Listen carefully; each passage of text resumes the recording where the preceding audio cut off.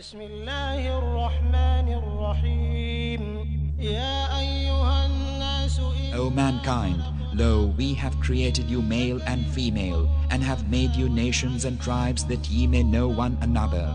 Lo, the noblest of you in the sight of Allah is the best in conduct. My hope is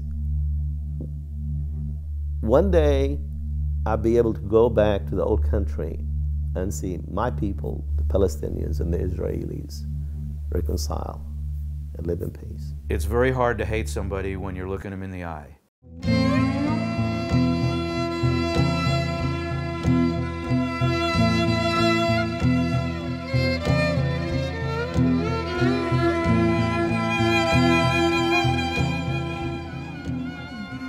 The groundbreaking ceremony was held for the area's first synagogue in Fayetteville today. The things that people in the Middle East live with, they are not a reality here. More than twice the amount expected by organizers gathered at the future site of Temple Shalom as religious leaders blessed what is being called an interfaith effort. Islam and the Quran has built into it a respect for Christianity and Judaism. Bayyari says he got involved to help break the cycle of violence between the Jewish and Muslim faiths and to promote peace between the two. There will be those on both sides who will look at this with great hostility and suspicion.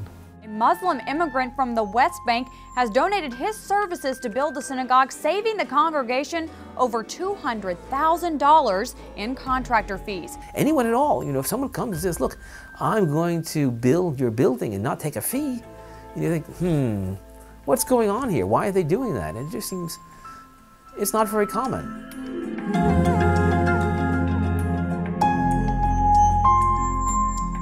Let us hope that it becomes truly a model for peaceful harmony throughout the world. There's nothing I could do about it in Palestine. It happened. The damage already been done.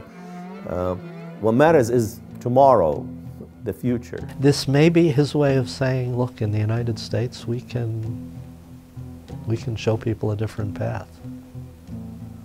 I can help you.